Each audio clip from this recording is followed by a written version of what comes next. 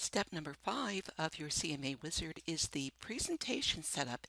Begins with your cover letter, and as you can see here, it allows you to enter your client's information, prepare it by all of your agent information will come forward for you. The title, CMA Presentation, you can change that description if you want.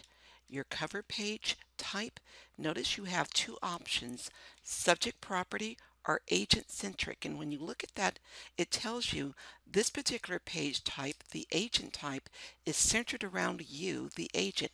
It contains the theme you selected along with your contact information.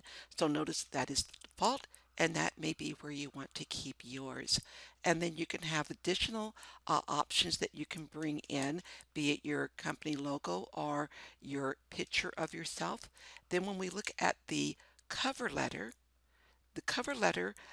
when that box is already checked, identifies that it's already been selected. So if you want to build a cover letter, this section would give you the opportunity to do that.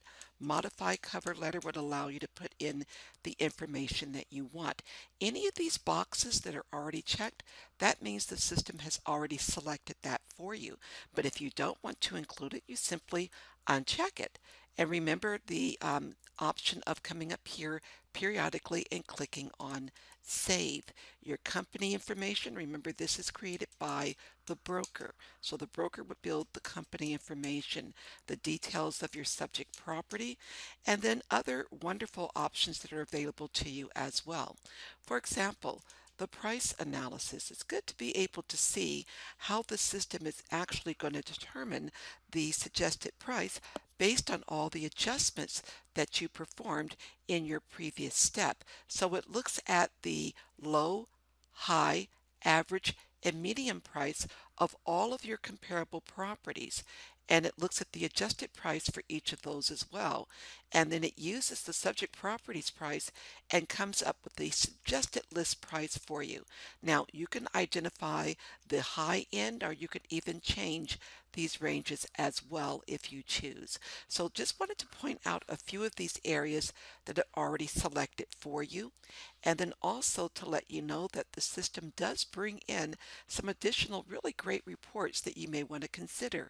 They are not checked off right now. For example, determining value of a real estate professional, a marketing planner, selling versus timing. All of these are just great reports that you can view, and then after viewing them, if you decided, gee, I really like the way this is laid out.